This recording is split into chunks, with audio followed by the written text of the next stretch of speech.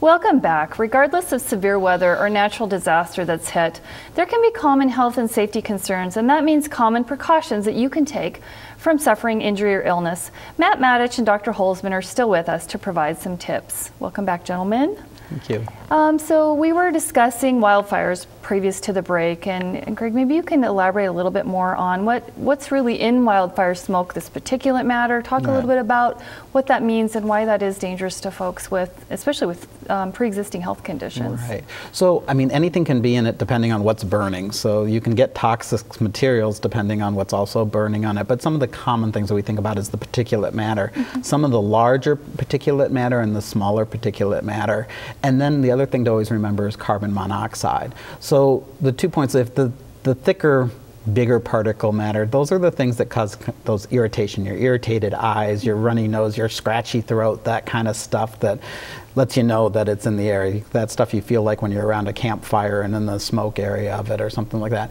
The small particulate matter can get down into your lungs, and that's a problem in a lot of different ways. One, if you're prone to asthma, or sometimes you don't even know you're prone to asthma, this might be your first experience, it causes irritation. You could get bronchial spasms and stuff like that, making it harder to breathe, or an asthma exacerbation. But it also can cause irritation and swelling and those type of things that make air more difficult to exchange. And so again, you're having lower oxygen getting into your, or concerned about getting oxygen there. The other one is carbon monoxide, and that's an odorless gas, but that has better binding to the hemoglobin, which is the actual molecules that carry your oxygen around your blood system to your muscles, and specifically to your heart and brain. So somebody that might be more prone or a very high level of that carbon monoxide can start having carbon monoxide poisoning. They might get really drowsy. You can also not be getting enough oxygen to important organs like your heart, and somebody that might be more prone or already having difficulty and they're under higher stress to their heart could have a heart attack. So these are things that people need to just be aware of, and thinking about those symptoms and what they're having. One, be prepared to try to prevent as much as we possibly can, but two, also to be ready to call if they're having some symptoms that might feel like a heart attack or other problems. Good information. Talking about being prepared, you know, I think sometimes people feel like getting some of those dust masks from a local hardware store or something might be helpful to prevent issues with wildfire smoke. Is that a myth, or is that a reality? It's a great thought, and I've even seen it when there was really bad. Somebody put a bunch of them up on a tree, just trying to be nice to their neighbor, saying, you know, use this if you need it. But it actually can cause more harm, and it's definitely things. The small particulate matter can still get through those dust masks. With it over your mouth, just as any mask, it's a little bit more difficult to breathe. And so it really isn't very helpful on that. You can get what we call a N95 mask, a respirator. Those type of masks are better, and they do work well. Some people will say they keep them in their house just in case, if they needed to get through a situation where they're going to go through the smoke. But that's something you really should talk to your healthcare provider about. Because it is harder to breathe through that, and so just trying to, and sometimes they need to be fitted and stuff of that sort. But the dust mask, they really don't help, and it's not helpful for the wildfire smokes. Good, thank you. Let's move on to spring and flooding, and you know, obviously we've had flooding around the state of Montana, so maybe we can talk a little bit about what some of the health concerns are associated with flooding. Either of you? Good, Matt.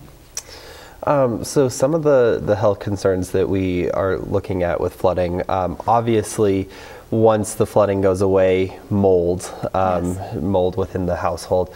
Other things that we are looking at are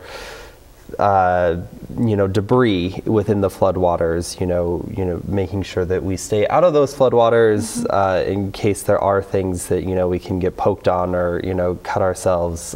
So there are those health concerns with flooding. Also, fast-moving water, so driving in flooded waters can take your vehicle away pretty easily. So making sure that you use routes that aren't in the flood zone. Yeah, and so some of the other things, and this would go with any emergency, but flooding is a good example of it. Know where your resources are. So who can you call, what stations should you be listening to where you can get the information. A lot of times people, the younger kids, you'll have to explain what it is, a transistor radio or something, you know, with the batteries that you can have if your electricity, so you know what are the evacuation routes that you can get out of and which ones you can't get out of. Other things with flooding though, that also think about, you might think, well, we're not affected by the flooding. It didn't happen in my area. I know it's happening in another area in my community. Make sure that the water is okay, because your water can get infected, and there might be a boil order that you need to know about so that you're not drinking the tap water until it's been okayed.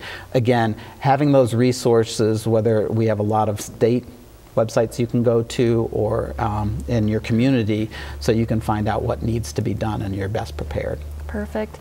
And so in the last minute we have here in this segment, maybe we can just highlight earthquakes. Montana's a seismically active state.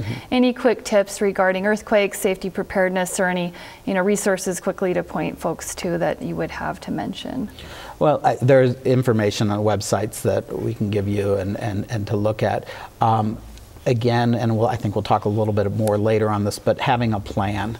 So, where are people going to meet afterwards? Where's the safe place that you're going to go to in your home?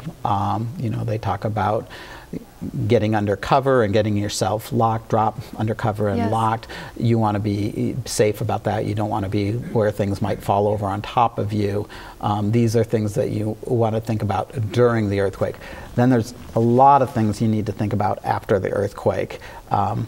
Because there's risk, know where your electrical, where you can turn that off if you need to, or your gas, and we could go on and on. Thank you. We'll pause for a quick break and talk a little bit more in a few minutes here. When we come back, the best way to recover from severe weather or disaster is to be prepared before anything ever happens. We have some readiness tips for you coming up next. Stay tuned.